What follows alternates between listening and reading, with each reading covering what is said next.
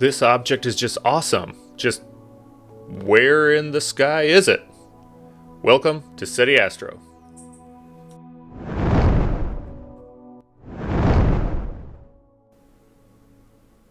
Now there are plenty of times where I've ran across that I needed a blind astrometric solution where you don't know what the inputs are.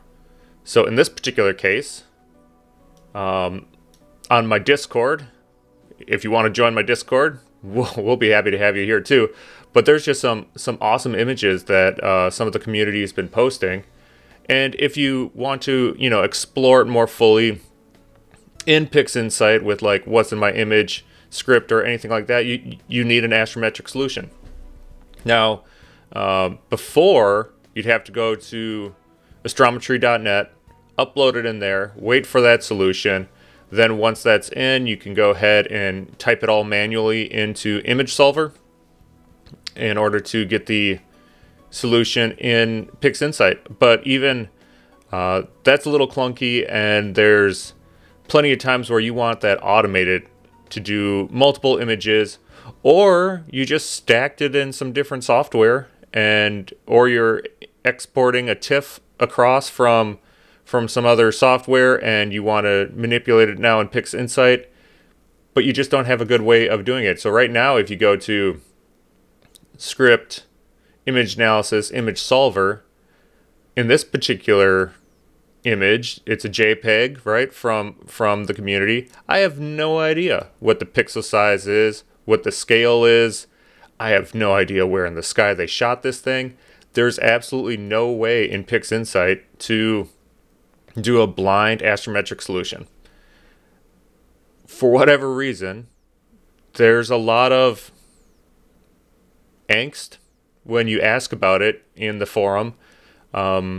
Take it what you want, but they are just opposed to trying to provide a blind solving solution within PixInsight. So let me introduce my Blind Solver 2000.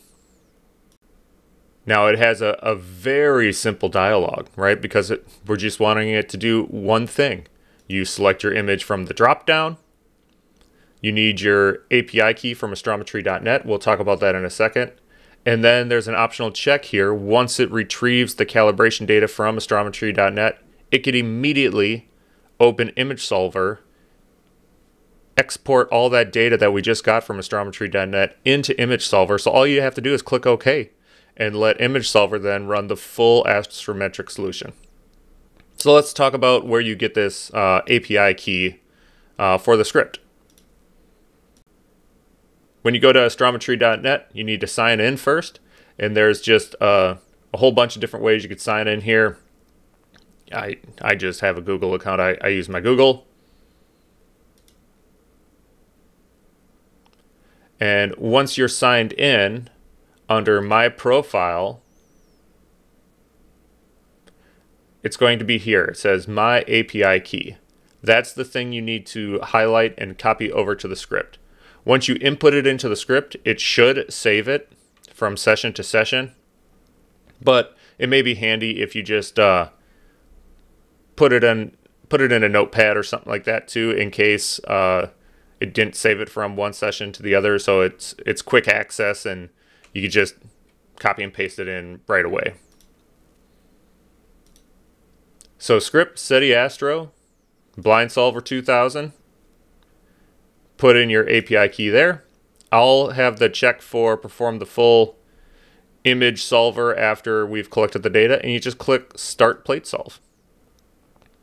Now off in the console, it's going to show a lot of different things it's running because it has to build various operating system level based scripts in order to run all this, right? We need to save this image to a temporary image. We have to communicate with astrometry.net, upload that image to it, and then wait for responses from astrometry.net such that we can retrieve that calibrated data.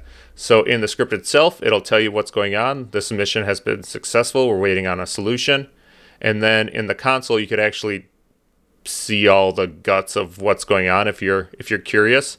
But if anybody's used astrometry.net before, you know that it may take it a minute or two to find an astrometric solution, just depending on, kind of the server load and stuff. We're all familiar with it anyways.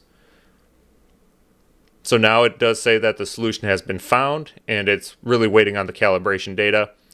And in the console, you could see that there is a job calibration, the number, and it found the calibrated data. And then it goes ahead and puts everything in there for the right ascension, declination, pixel size, resolution, all that stuff just gets put in there for us. And then all you got to do is click OK. And it's going to start running the image solver. And I'm sure everybody's familiar with the image solver as well. It runs through a few different iterations until it reaches its solution. And then it's done too. Platesolve completed. You can just close the script at this point. And then we could even do things like we could look in the fits header. And yep, here's our solution data in the fits header. And we can go ahead and run something like now, what's in my image. And now we can explore this object, this amazing object. And because we have the solution,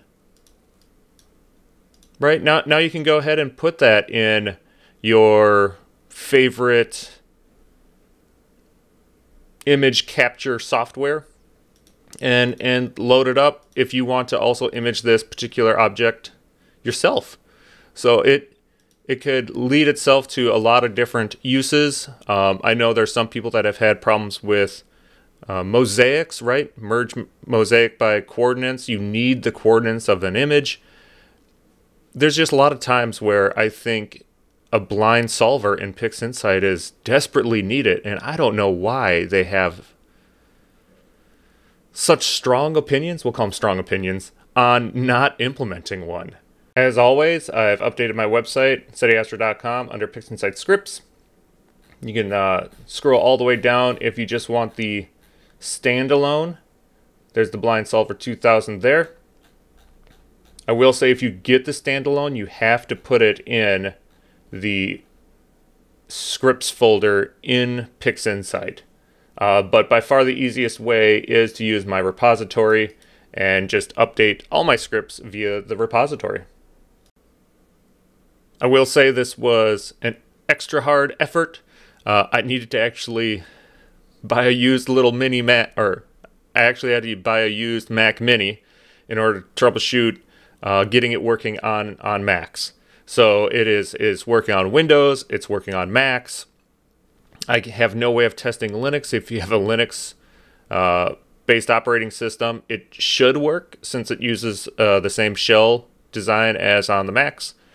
But I hope you guys find use for a blind image solver within PixInsight. Please comment, like, and subscribe.